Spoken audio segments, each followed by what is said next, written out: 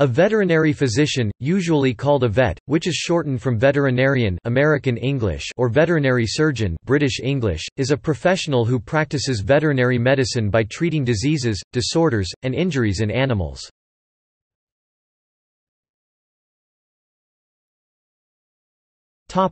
Description. In many countries, the local nomenclature for a veterinarian is a regulated and protected term, meaning that members of the public without the prerequisite qualifications and/or licensure are not able to use the title. In many cases, the activities that may be undertaken by a veterinarian, such as treatment of illness or surgery in animals, are restricted only to those professionals who are registered as a veterinarian.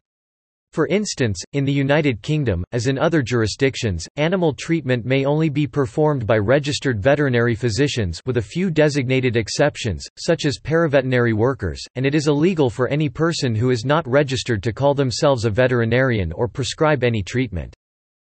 Most veterinary physicians work in clinical settings, treating animals directly. These veterinarians may be involved in a general practice, treating animals of all types. They may be specialized in a specific group of animals such as companion animals, livestock, zoo animals or equines, or may specialize in a narrow medical discipline such as surgery, dermatology or internal medicine. As with other healthcare professionals, veterinarians face ethical decisions about the care of their patients.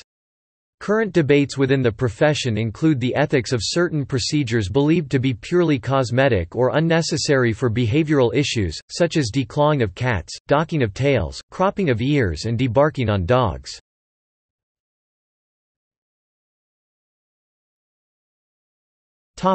Etymology and nomenclature. The word «veterinary» comes from the Latin vetinae meaning working animals. Veterinarian was first used in print by Thomas Brown in 1646.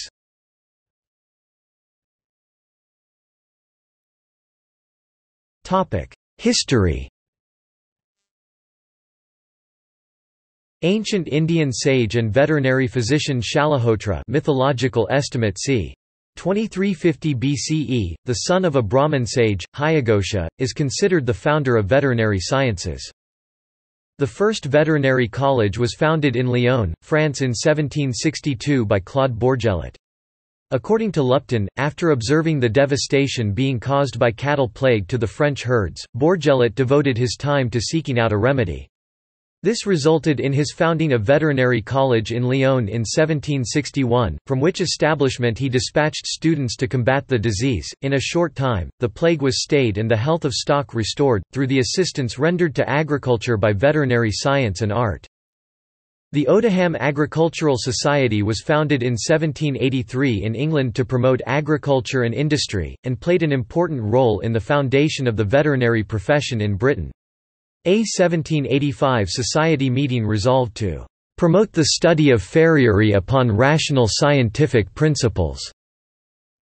The professionalization of the veterinary trade was finally achieved in 1790, through the campaigning of Granville Penn, who persuaded the Frenchman, Benoît Weil de Saint-Bel to accept the professorship of the newly established Veterinary College in London. The Royal College of Veterinary Surgeons was established by royal charter in 1844. Veterinary science came of age in the late 19th century, with notable contributions from Sir John Macfadden, credited by many as having been the founder of modern veterinary research.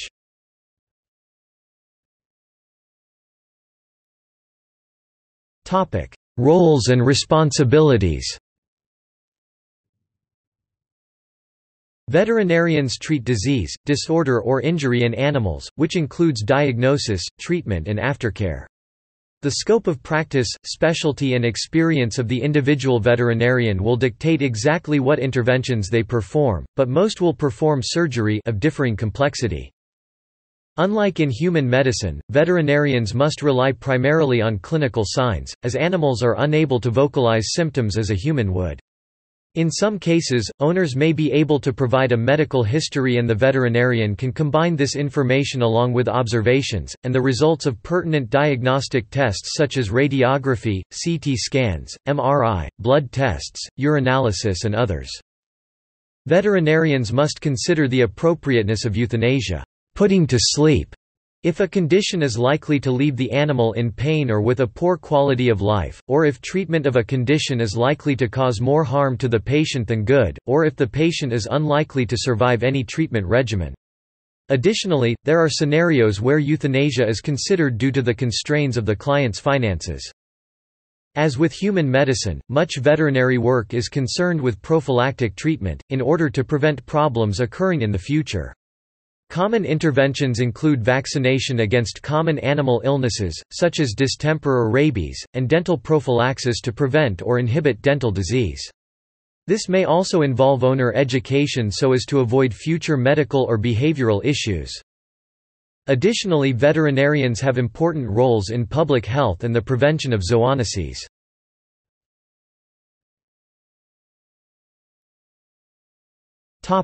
Employment.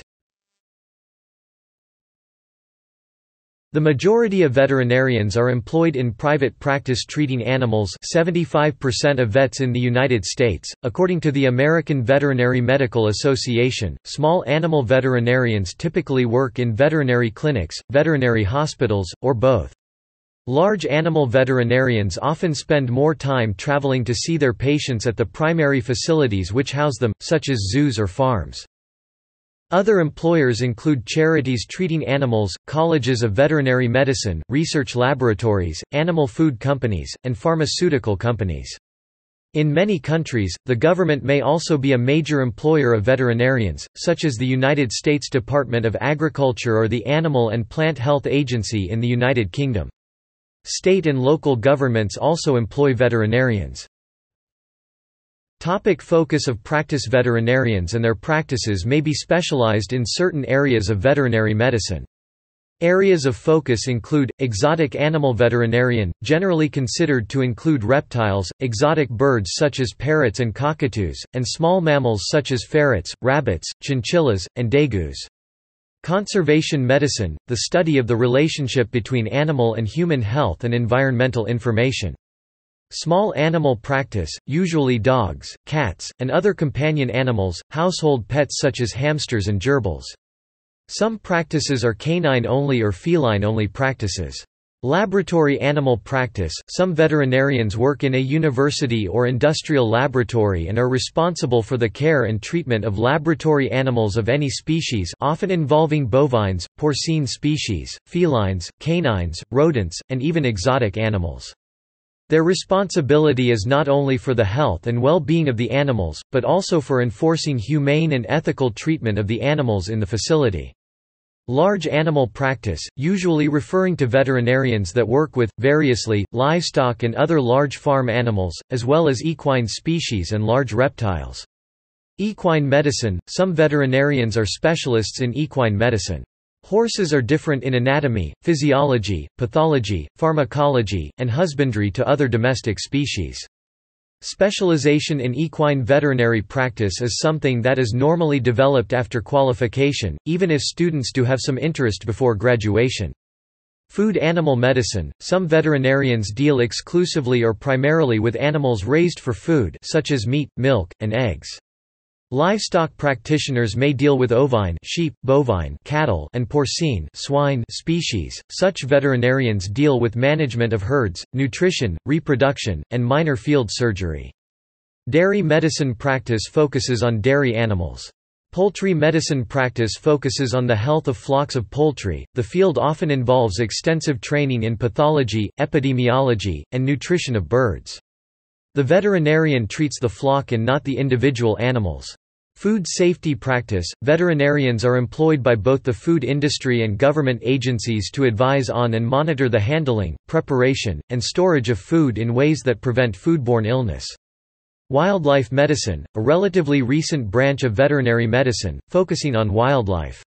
Wildlife medicine veterinarians may work with zoologists and conservation medicine practitioners and may also be called out to treat marine species such as sea otters, dolphins, or whales after a natural disaster or oil spill. Aquatic medicine, mostly refers to veterinary care of fish in aquaculture like salmon, cod, among other species, but can also include care of aquatic mammals.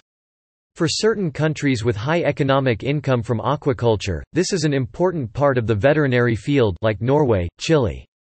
Other countries, particularly those who are landlocked, might have little or no emphasis on aquatic medicine. Dentistry – many practices are incorporating dentistry into their daily medical services. Most canine dental cleanings range from $500 to $1,000 with extractions and oral surgeries in the $2,000 to $4,000 range. Oral radiographs can cost the patient from $200 to $400. Veterinary dentistry can extend the life of the patient by preventing oral disease and keeping the teeth and gums of the patient in healthy condition. Although the procedures and anesthesia can be pricey, most veterinarians are starting to train in veterinary dentistry.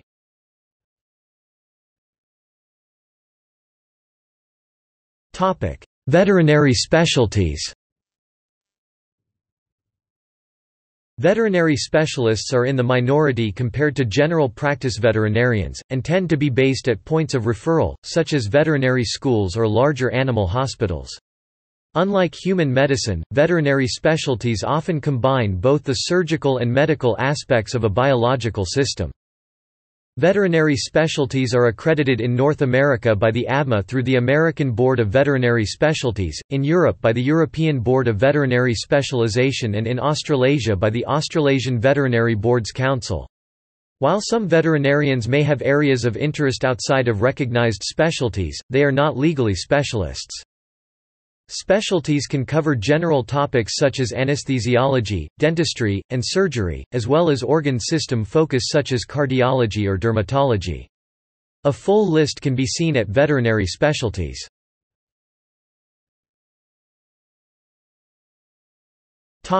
Mobile versus stationary practice.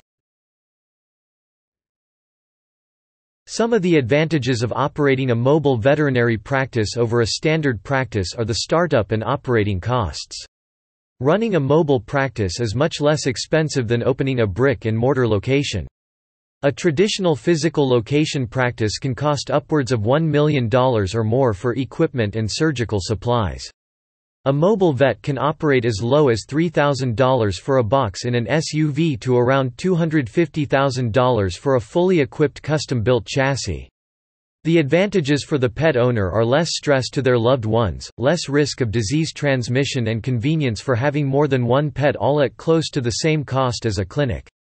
Having to harness up or put a pet in a carrier to transport them to the clinic can be stressful to the animal. A 2015 study published in the Journal of American Veterinary Medical Association proved that blood pressure readings, pulse rates, and body temperature rates were increased by 11 to 16% when those readings were done in the clinic versus in the home.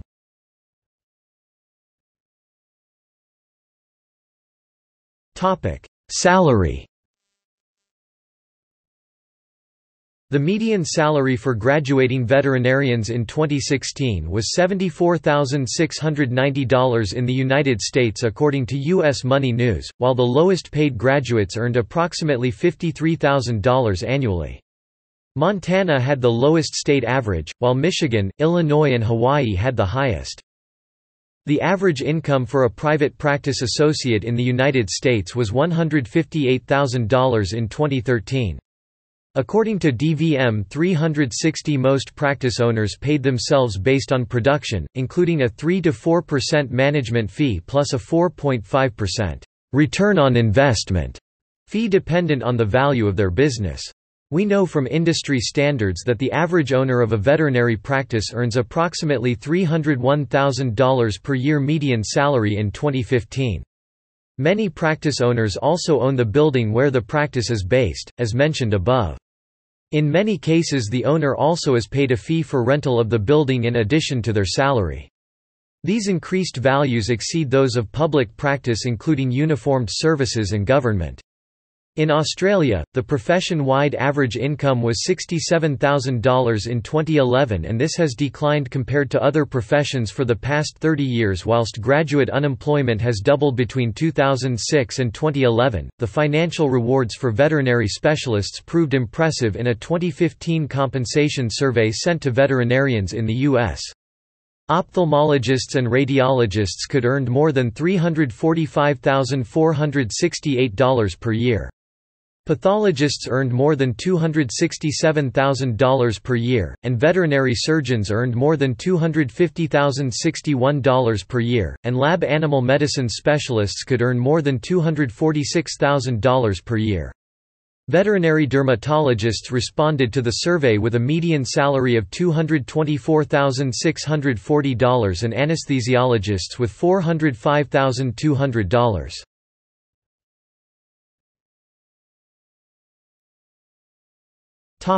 Education and regulation. In order to practice, vets must complete both an appropriate degree in veterinary medicine, and in most cases must be registered with the relevant governing body for their jurisdiction.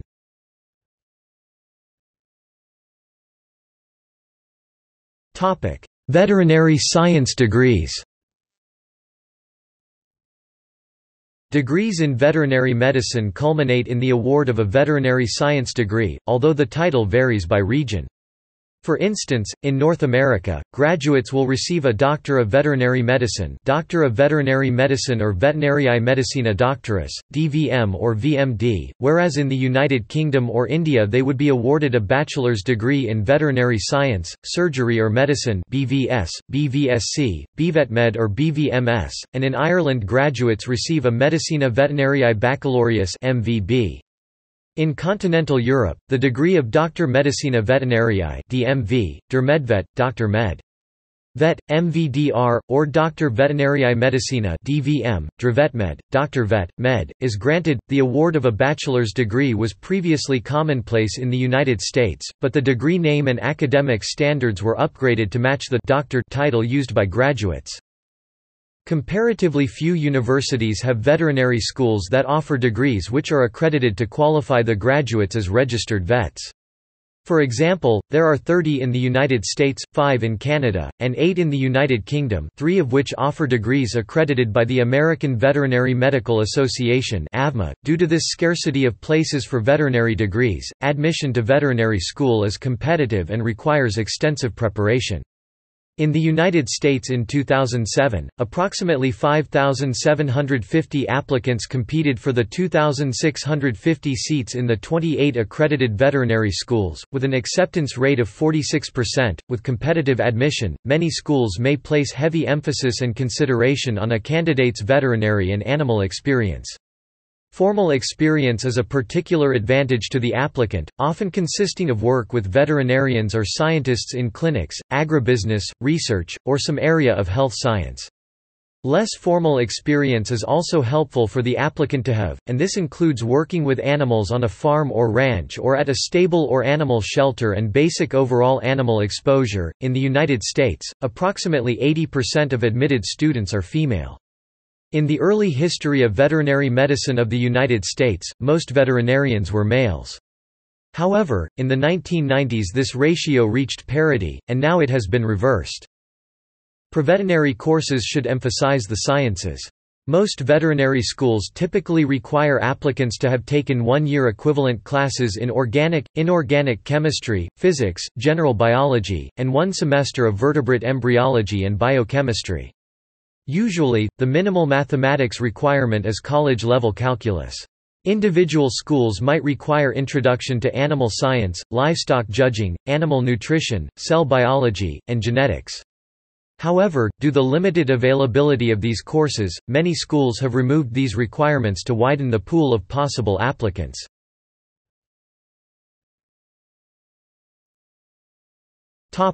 List of AVMA accredited veterinary colleges.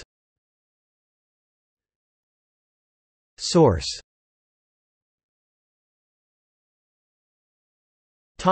Registration and licensing. Following academic education, most countries require a vet to be registered with the relevant governing body, and to maintain this license to practice. Dependent on where the vet practices or wishes to practice, they may have to complete an examination or test in order to complete this registration. For instance, in the United States, a prospective vet must receive a passing grade on a national board examination, the North America Veterinary Licensing Exam. This exam must be completed over the course of 8 hours, and consists of 360 multiple-choice questions, covering all aspects of veterinary medicine, as well as visual material designed to test diagnostic skills.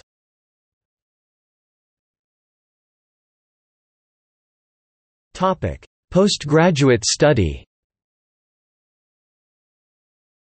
The percentage electing to undertake further study following registration in the United States has increased from 36.8% to 39.9% in 2008.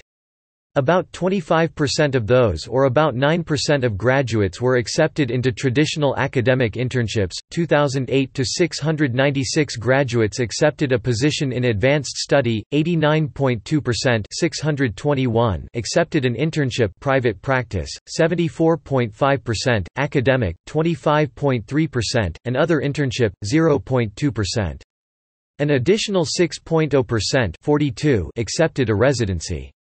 Approximately 9% of veterinarians eventually board certify in one of 40 distinct specialties from 22 specialty organizations recognized by the AVMA American Board of Veterinary Specialties (ABVS).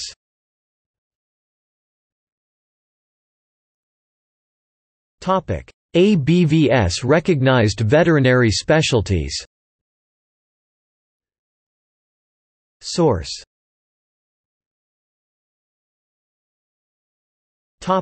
Curriculum comparison with human medicine.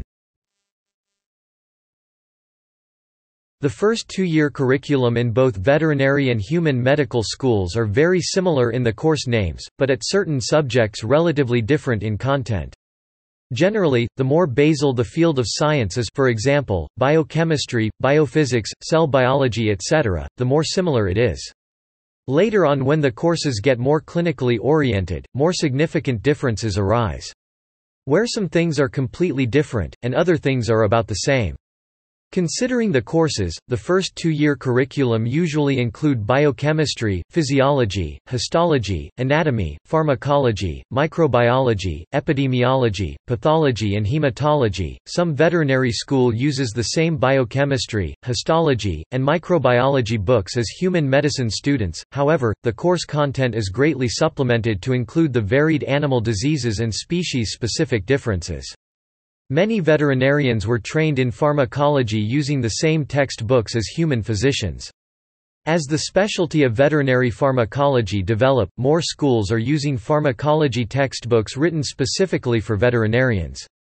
Veterinary physiology, anatomy, and histology is complex, as physiology often varies among species. Microbiology and virology of animals share the same foundation as human microbiology, but with grossly different disease manifestation and presentations. Epidemiology is focused on herd health and prevention of herd-borne diseases, and foreign animal diseases. Pathology, like microbiology and histology, is very diverse and encompasses many species and organ systems. Most veterinary school have courses in small animal and also large animal nutrition, often taken as electives in the clinical years or as part of the core curriculum in the first 2 years. The last two-year curriculum of the two fields are similar only in their clinical emphasis. A veterinary student must be well prepared to be a fully functional animal physician on the day of graduation, competent in both surgery and medicine. The graduating veterinarian must be able to pass medical board examination and be prepared to enter clinical practice on the day of graduation. While most human medical doctors in the United States complete 3 to 5 years of postdoctoral residency before practicing medicine independently, usually in a very narrow and focused specialty. Many veterinarians do also complete a postdoctoral residency, but it is not nearly as common as it is in human medicine. In the last years, curricula in both human and veterinary medicine have been adapted with the aim of incorporating competency-based teaching. Furthermore, the importance of institutionalized systematic teacher feedback has been recognized, and tools such as clinical encounter cards are being implemented in clinical veterinary education.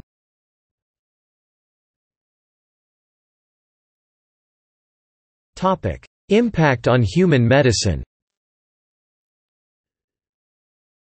Some veterinarians pursue postgraduate training and enter research careers and have contributed to advances in many human and veterinary medical fields, including pharmacology and epidemiology. Research veterinarians were the first to isolate oncoviruses, Salmonella species, Brucella species, and various other pathogenic agents. Veterinarians were in the forefront in the effort to suppress malaria and yellow fever in the United States. Veterinarians identified the botulism disease-causing agent, produced an anticoagulant used to treat human heart disease, and developed surgical techniques for humans, such as hip joint replacement, limb and organ transplants.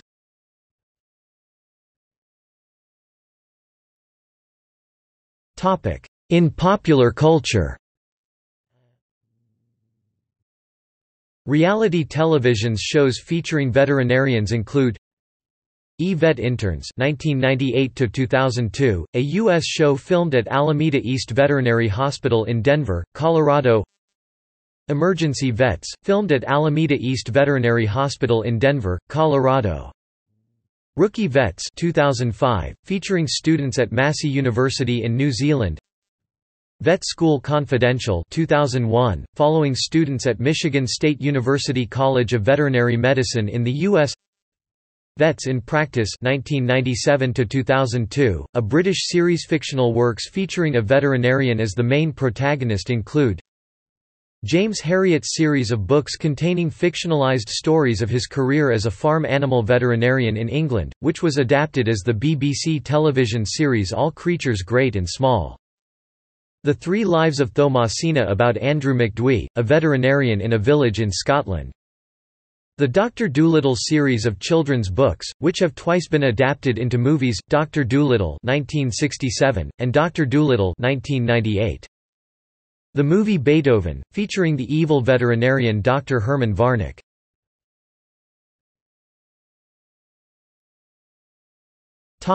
Veterinary malpractice. Most states in the U.S. allow for malpractice lawsuit in case of death or injury to an animal from professional negligence. Usually the penalty is not greater than the value of the animal. For that reason, malpractice insurance for veterinarians is usually under $500 a year. Some states allow for punitive penalty, loss of companionship, and suffering into the award, likely increasing the cost of veterinary malpractice insurance and the cost of veterinary care. Most veterinarians carry much higher cost business, workers' compensation, and facility insurance to protect their clients and workers from injury inflicted by animals.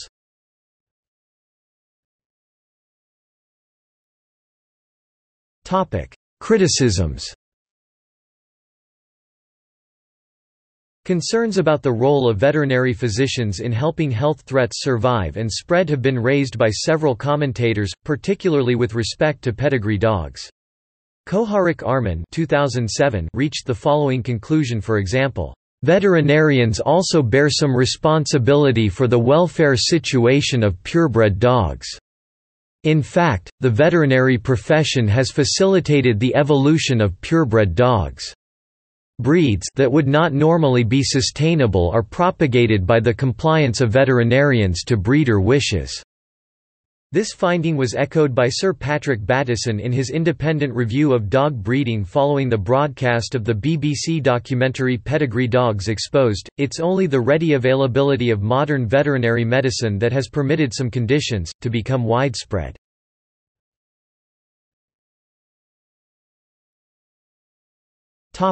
See also: